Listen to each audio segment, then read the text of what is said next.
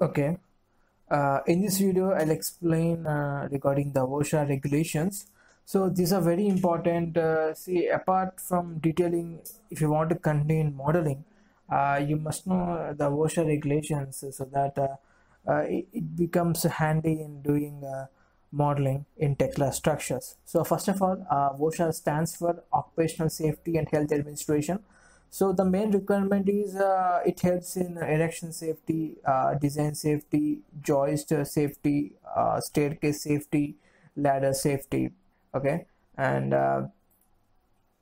so so as per AISC standards, American standards, and OSHA regulations, you have a lot of things to keep in mind. But I would like to explain only few things so that it becomes easy and simple to understand.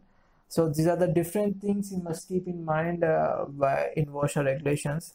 One is base plate, column regarding columns, beams, deck, joist, bracings, snagging hazard, rollover protection, critical lift, tripping hazards, erection aids, and sequence. So these are the different things we have in OSHA, and but you can just follow a few things like base plate, column, beam, deck, joist. So these are the important things you must keep in mind so that it becomes simpler. So first thing is base plate.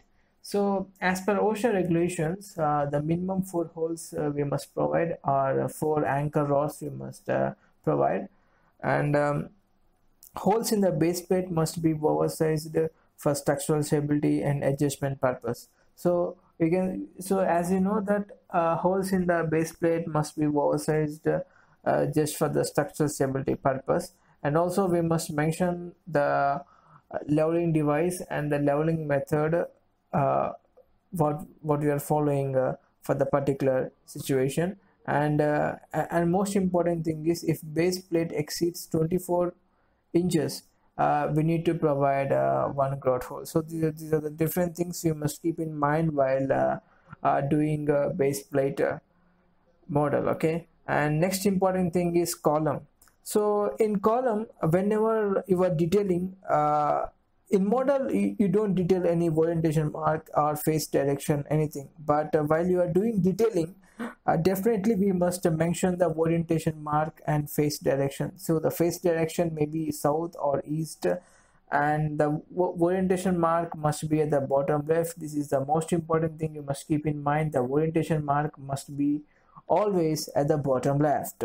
And also, moreover, you must provide the protection holes. So the protection holes will be at 1 feet 9 inches from FFE. So FFE stands for finished floor elevation. Keep in mind, FFE stands for finished floor elevation. So see, as per this, you must remember few standard abbreviations, so that they'll be handy in understanding this. So the column must have protection holes, one at 1 feet 9 inches and one at 3 feet 6 inches from finished floor elevation. So these safe protection holes, these protection holes are provided on every floor. Okay, and column splice should be of 4 feet from finished floor elevation, so that the erection is safety. So what do you mean by column splice? So whenever we are going to attach, whenever we are going for a high-rise structure, if you want to attach to a column one above the other, we go for column splice. So that the column splice should be of 4 feet from finished floor elevation. The meaning is, the second floor, whenever you're going for column splice, the height from the other floor must be 4 feet, so that he can do the column splice arrangement and all. So all columns should have lifting holes. If it is a splice connection, normally lifting hole diameter is 2 inches.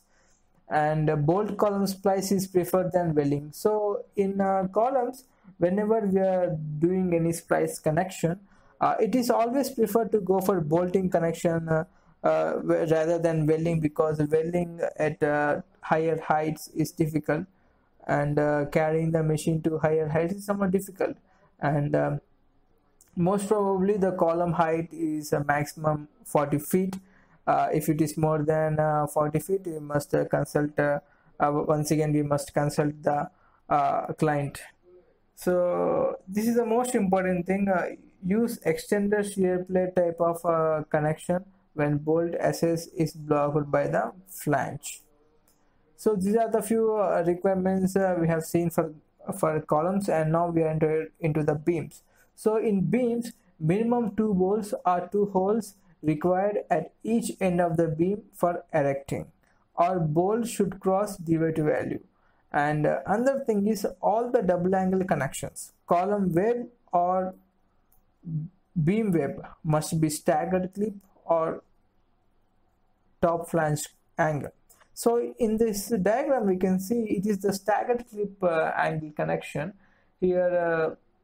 So in all the double angle connections like column web or beam web, it must be staggered clip connection. So this is the example of the staggered clip connection.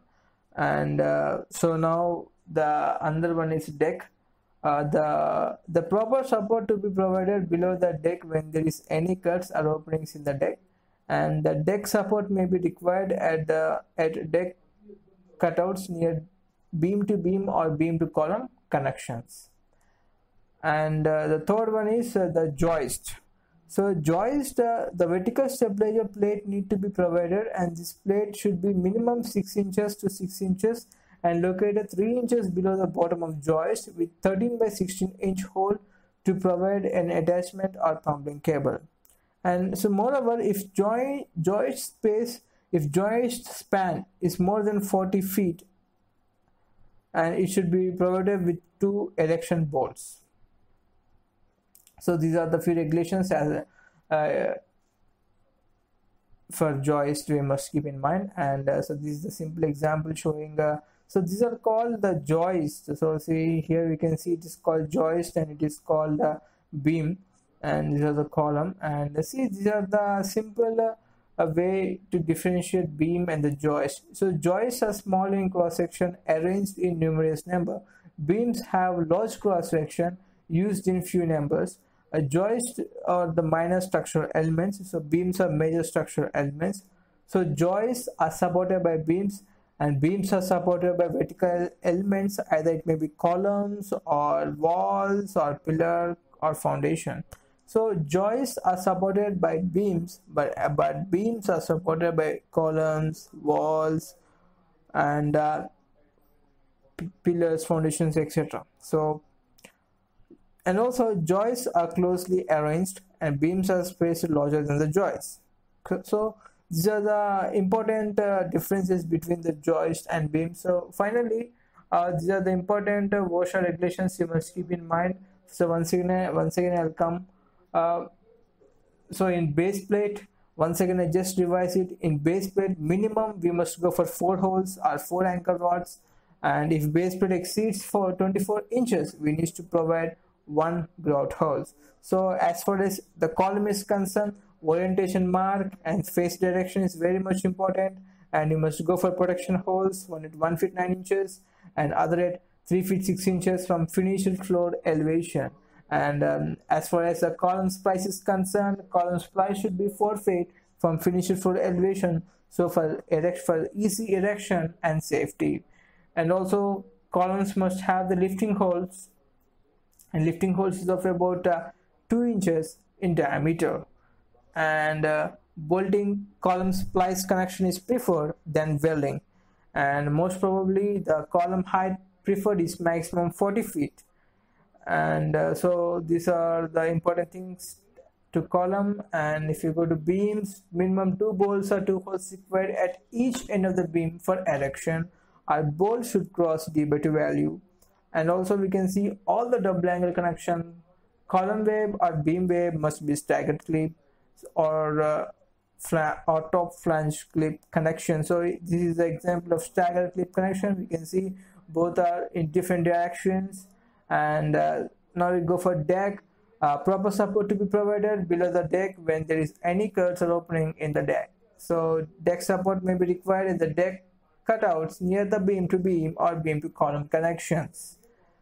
And also the joist means the joist, it must be provided, the vertical stabilizer plate need to be provided. This plate should be minimum 6 inches to 6 inches and located 3 inches below the bottom of joist with 13 by 16 inch hole to be provided, and attachment are plumbing cables. So these are the important things you must keep in mind for OSHA regulations.